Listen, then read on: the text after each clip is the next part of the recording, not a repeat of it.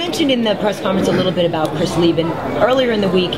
It almost sounded like, you know, you keeping him in the organization almost keeps him alive, keeps him on the right path, keeps him on the straight and narrow as well as he can. So, but on the flip side, on the flip side, you know, his fight style is not healthy for him either. You know what I mean? The way that he fights, and you know, he's getting up there in age, and the big layoffs don't help him either. You know,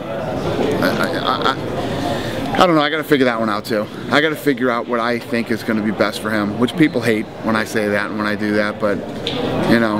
Well, but it kind of comes back around to what you and I were talking about the other day with Mark Munoz and the mental health aspect of the game, and if there's a way that, you know, people can get prepared for this type of thing. Well, Chris Leben's issues are different than Mark Munoz's. You know what I mean? I want Leben to get up every day and be a part of society and have to do something, whether it's training, whether it's this, whether it's training other people, no matter what it is. I want Chris Leben, because Chris Leben has the type of personality that can go off the deep end very easily, you know, in a lot of negative ways. And I really care about the kid. I like him a lot. I love the kid. And I got to figure this thing out.